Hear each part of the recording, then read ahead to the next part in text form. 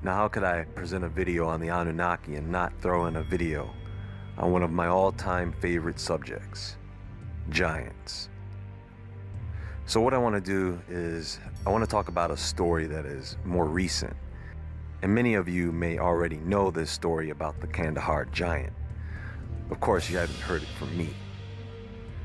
One thing we have to keep in mind is that this is a pretty big planet. There's a lot on it. You haven't seen it all. None of us have. Who knows what lurks in the deep, in the earth? How important would survival be to a being like that?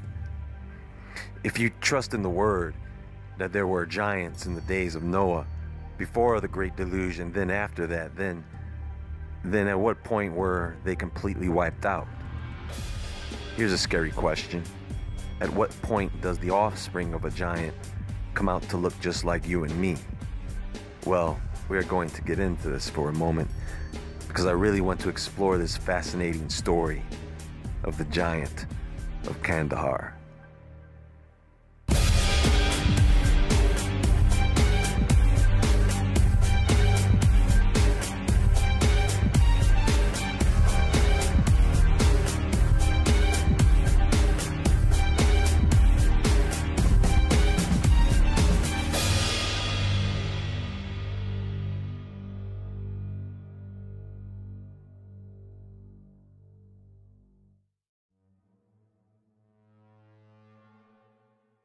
The city of Kandahar, Afghanistan. It has a population of about 550,000 people. It is the capital of the Kandahar province, located south on the Arghandab River.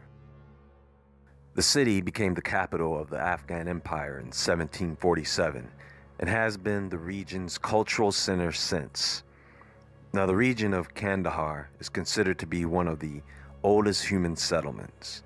We're talking 1000 to 750 BCE, probably another 700 years after the Sumerian civilization. Since the late 70s, the region has become a hotspot for groups such as Qaeda Shura and, of course, Al-Qaeda, and became the capital for the Taliban government, which was then overthrown by US and NATO forces in late 2001. With Hamid Karzai leading as president. This region has seen a lot of war, and it has been overthrown and renamed several times by several warlords. So this story takes place in 2002, where a special forces team was called into a very remote area of Kandahar. The reason they were called in was because the original patrol unit had gone missing. And of course, this team was sent in to investigate. After flying in, they hiked 4 kilometers along a path down the side of a hill where there was an opening to a cave. There was no sign of the unit, just some rocks and debris of bones and some equipment, which looked like they may have been human remains. Now, the team is on high alert in case of ambush or animal attack, and without warning, from the mouth of the cave, it emerged.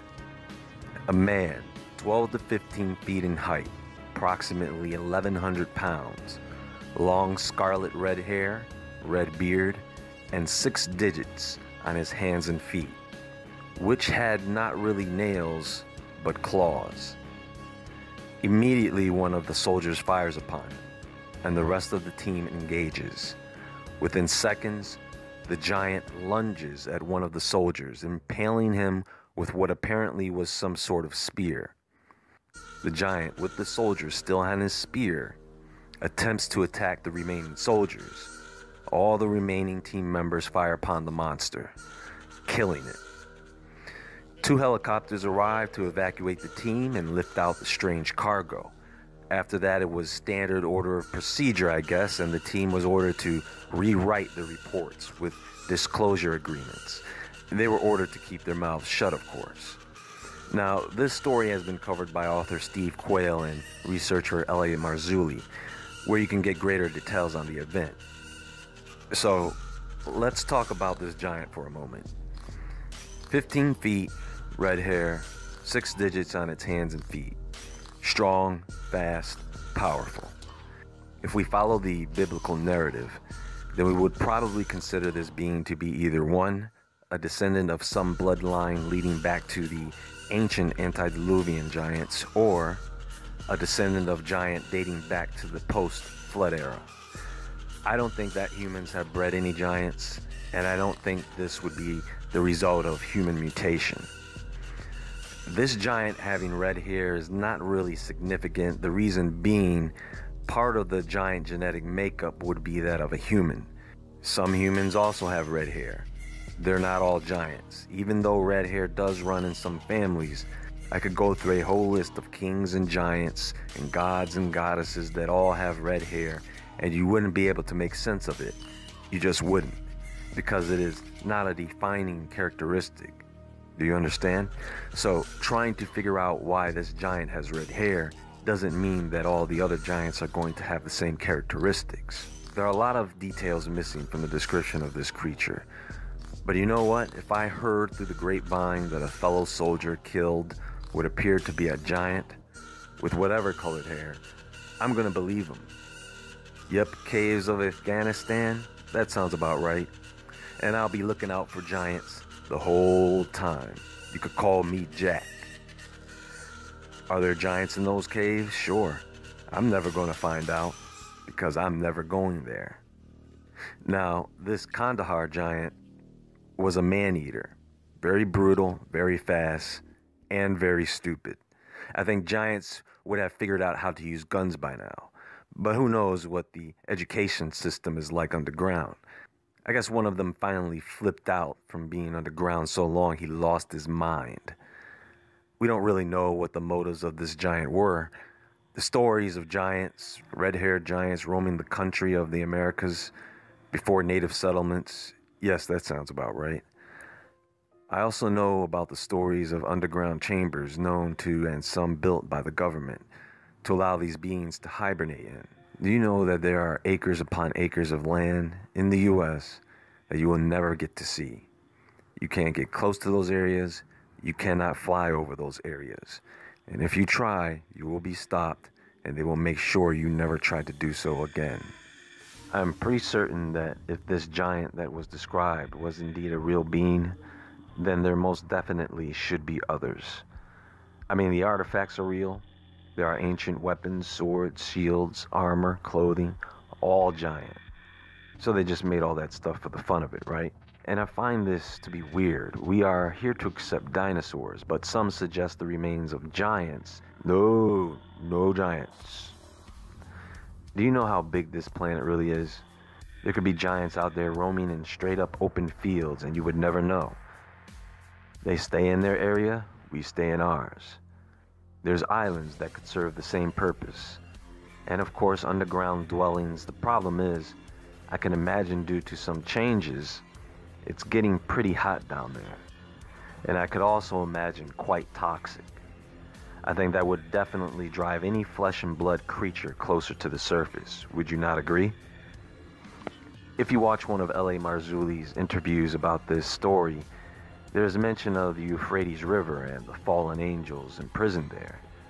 Revelation 9:13-14 reads, whatever translation you prefer, it basically reads, and the sixth angel sounded, and I heard a voice from the four horns of the golden altar, which is before God, saying to the sixth angel, which had the trumpet, loose the four angels which are bound in the great river Euphrates. And the four angels were loosed, which were prepared for an hour, and a day, and a month, and a year, for to slay the third part of men. And I do not like the sound of that, or some of the other sounds in Revelation for that matter. And this happens after the release of Apollyon. But what does this mean for the area of Kandahar, which is far east of Iran and the Euphrates, but close enough for giants, I guess? You think if an area on the planet was designated to be the site for the release of some demons, then I would assume that land would be sour, unholy, cursed, haunted, teeming with spirits of all shapes and sizes. When it comes to Afghanistan, there are, of course, the stories of phantoms, apparitions, ghosts, orbs, told by soldiers stationed in that area. When I think about the description given about this giant, if I had to take a guess, this giant would be a descendant of Goliath. Now, David had the red hair, keep that in mind, but Goliath is a descendant of the Gath giant, from the Rephaim and humans in the city of Gath in Israel. Let me just read to you these few verses, which are very interesting. The second book of Samuel, okay? Moreover, the Philistines had yet war again with Israel, and David went down, and his servants with him, and fought against the Philistines. And David waxed faint. And Ishbi-benob, which was of the sons of the giant, the weight of whose spear weighed 300 shekels of brass in weight, he being girded with a new sword, thought to have slain David. But Abishai, the son of Zeruiah, secured him, and smote the Philistine, and killed him. Then the men of David sware unto him, saying, Thou shalt go no more out with us to battle, that thou quench not the light of Israel. And it came to pass after this, that there was again a battle with the Philistines at Gob. Then Sibbecai, the Hushathite, slew Saph, which was of the sons of the giant. And there was again a battle in Gob with the Philistines, where Elhanan, the son of Jehoiarib, a Bethlehemite, slew the brother of Goliath the Gittite, the staff of whose spear was like a weaver's beam.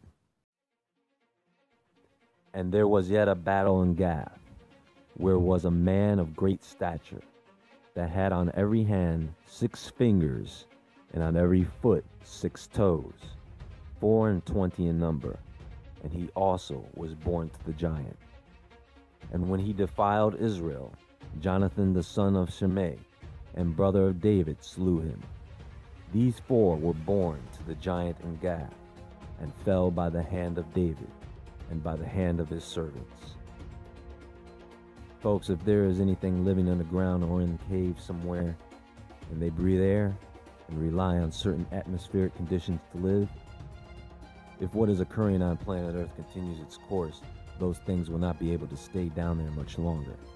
I'm sure they are outnumbered and outgunned, but just the thought of the idea of having to face such a thing is almost incomprehensible. And if enough people were to experience similar phenomena, that increase in frequency, that would be a game changer, and life as we know it would in fact change forever.